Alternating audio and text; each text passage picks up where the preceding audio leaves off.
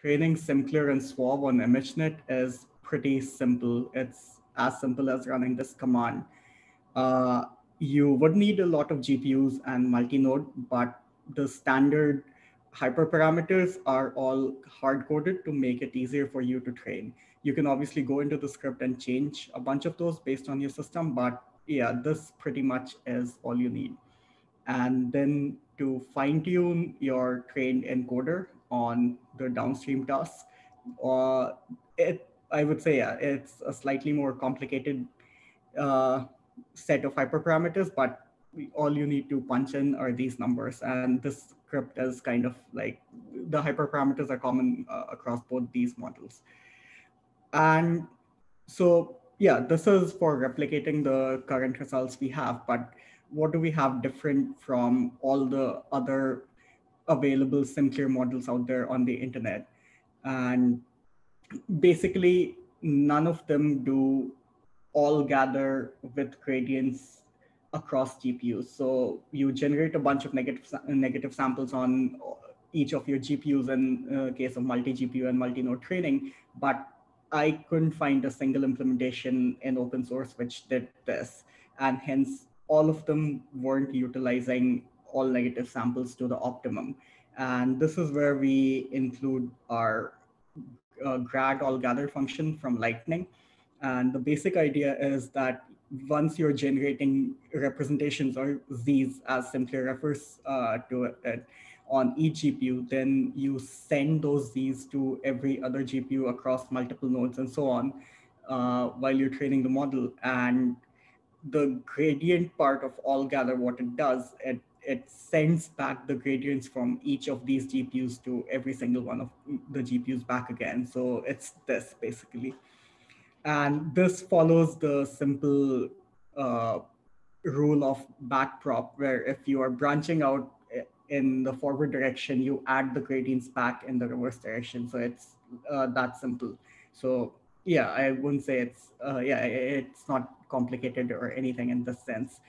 And this is the update. And based on this, we were able to get some really close results on SimCLR and SwAV from our Bolts implementation. The reason we don't have those scores mashed, we kind of figured that out as well, and we should have those scores in the next run. But right now, yeah, for SimCLR, we have 68.4, which is less than a point from the reported number. And on SwAV, we have 74. And right now, the only difference between the official implementation and this one is that we were saving our checkpoints based on the validation loss. And we should have been saving the checkpoints just for the last epoch. And then for SwAV, we got a hyperparameter wrong. So that's unfortunate, but that's the reason for the discrepancy in the results.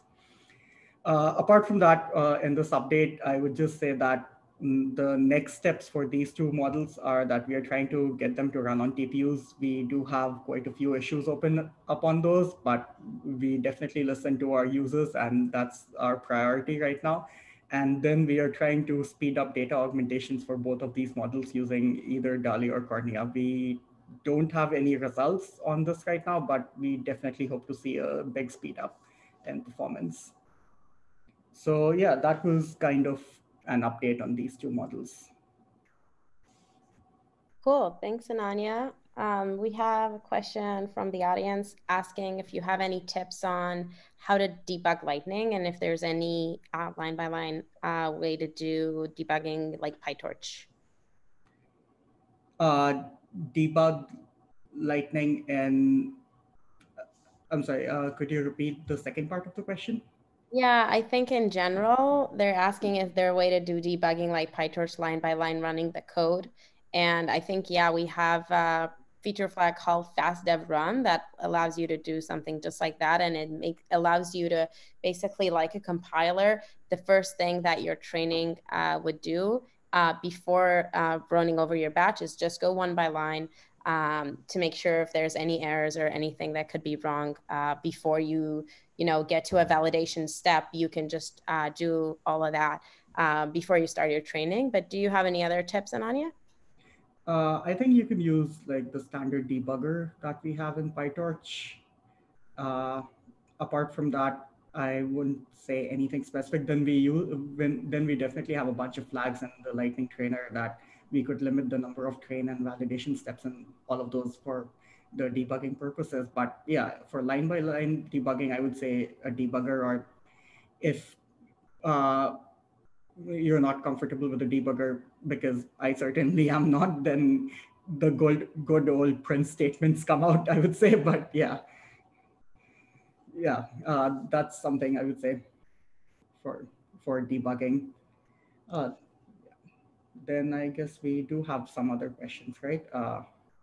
I'm working on a 4 node NVIDIA GPU cluster with SSH. Still have some problems to get Lightning Trainer working on Jupyter Hub. Do you have a link to GitHub project or similar setup? Uh, do we have? I think we do have a link to.